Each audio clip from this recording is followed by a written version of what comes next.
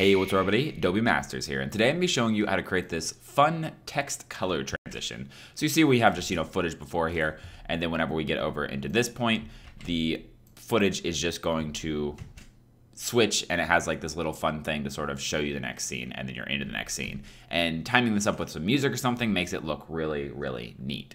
This is, like I said, it's a pretty easy effect to create. It's a nice little fun effect to have in your arsenal, and you can change the text, you can change the background colors, and it all works really, really nicely. So let's get started on this. First thing you need to do is go up to the graphics, go to new layer, and then go to rectangle right here. And what that's going to do is it's going to create this rectangle, just drag it up into the top right, and then drag this out so it covers the entire background like so. And all we're going to be using this is as basically a color mat for the background color. You can go to the fill and set the beginning color here. Well, let's start this off as maybe like an orange sort of. And I always go to the bottom right here. It has the most pure colors. But if you want to do a different color palette, you can do that as well, like maybe a lighter pastel color or anything like that. So we're just going to go ahead and change it to this orange right here. And then fit it to the footage. And then that's looking pretty good. Now, next we're going to add our text, and we want to make sure that we add the text to this layer. Don't have it unselected, because if you click text, a lot of times it'll actually create a new layer on the top, and then they're not the same layer, which will make it a little bit more difficult when we try to save the transition later. We're going to click, and we're just going to type in some text. It can be a location, it can be really anything that you want that fits your scene. So let's just go with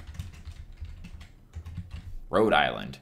Just came to my head, so that's what we're going to go with here. Now when I click on this, I can go to the right over here into the edit, the essential graphics panel. So we're going to go to the essential graphics panel, the edit, click on the text, and then down into align and transform. And then I'm going to hit the horizontal center and on the vertical center, and that's going to center it perfectly into the center of the frame here. Now the only problem is if I wanted to type more, you can see it just goes right off the end. We want it to be centered here.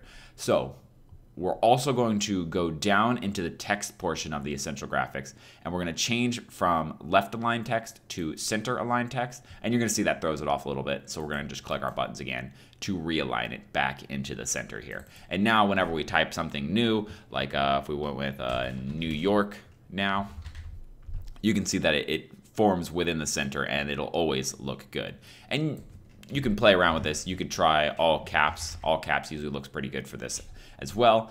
And you want a text that is, sort of this bold, higher face here. You don't want anything really, really skinny like, I don't know, like Siphon or something, or like Tecton Pro. You don't want any of those like really, really thin ones right there. You want something big like maybe Stencil.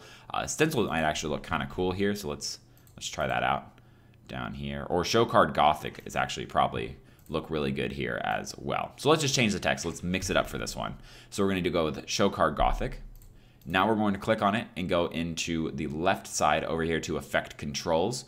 And then we're going to go down into the shape layer, which is our background in this instance. We can rename it if we wanted to, just to make things a little easier so that we can find it easier. Now you can see it says shape background. And then we're going to go into the fill. So we're going to center this, or not center it, but go to the very beginning of the clip here. Go into fill, and then up here you see that the appearance, which is the fill, the stroke, and the shadow, all have a single toggle animation. We're going to click on that toggle animation and then move forward about 10 frames, or if you have a beat that you want to set it to, just move it to that beat that you want the change to go to. And then we're just going to start changing the fill. The best way to make sure all the color palettes sort of stay the same is to don't move this, the circle that actually chooses the color here. Just move the right bar over here, and this will make it so that you can just change to different colors, and they're all sort of the same strength.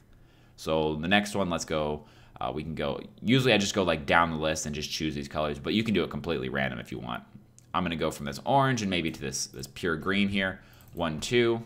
I'm holding the shift tab when I click over to go 10 frames at a time. If you hold shift, it goes +5, so it makes it a little easier just to jump forward really fast. And then we're going to move this one to, so green to maybe this light blue. 1, 2. And it has a little glitch here where it doesn't actually update the fill, and it keeps resetting back to the base value. I don't know why it does that. Maybe it's intended and I just don't understand it, but it does do that. Down to the purple, and then maybe one more as red. like so. And then now what we have is this sort of fast little transition here, and then we'll cut it off at the end. And then we have done, done, done, done, done, and then back into the next one. Now, what we can do is, so we can actually apply this to other compositions, other entire projects. We can save this as an Essential Graphics preset, which will allow us to just go into the browse and find it. So if I right click here and I go into export as motion graphics template, I can name it. So let's go with the color text transition. Click OK. You can give it keywords. You can do compatibility, where you want it to store, all that stuff. Click OK. It's going to export, and then it'll be over here in the Essential Graphics, Browse, and then My Templates. And so we can go down and we can find it. I named it Color Text Transition right here. And then I can go ahead and grab this. So let's delete this out of here so I can show you. I can grab this anywhere that I want and drop this in. And now I have this color dropped right in. And I can go click on it, and just like before, I can go ahead and change the text here. So let's go with another place. Let's go Ohio now. And so now we can drag and drop it. Now, if you want to change the color, instead of having to redo every single color on here, you can actually do a little trick right here, which is to use the color balance. It's in color correction. So go to your effects tab, video effects, color correction, down to color balance, HLS. You want the HLS because that means hue, luma, saturation, and drag that onto your entire graphics layer right here. The reason that you want to do this is because now we can just go down here to the very bottom, and we can sort of change the entire color all at once. So for example, if we just hue shift this up to 61, you'll notice that every single color has changed. It doesn't start orange now, it just takes it and it goes down that, so right here, it goes down this. It just takes this and it shifts all the keyframes down this. So you actually get this thing where the colors are all different still. They're all that fun different, where they're not, you know, it isn't just orange and then lighter orange and lighter orange, because it's shifting them all by the same value. So you get the difference, but all the colors change. So for example, if you wanted to start it off with something like maybe a blue, you could just drag this until you get that blue color.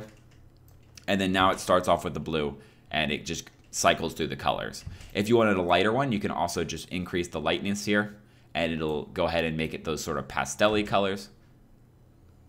Looks kind of like Easter colors here, which looks pretty neat. You could, of course, if you get into those lighter colors, add maybe like a stroke here of black to help offset the text just a touch. Stroke, black, maybe 2 or 3 or 11.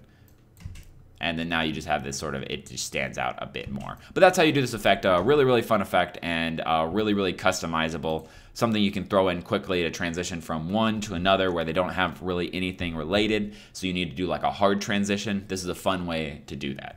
Thanks everyone for joining me. If you have any questions or comments, go ahead and throw them in the comment section below or on our website at adobemasters.net. If you want to see more videos similar to this one, go to that subscribe button and make a video every other day on Adobe related products. And until next time, guys, see ya.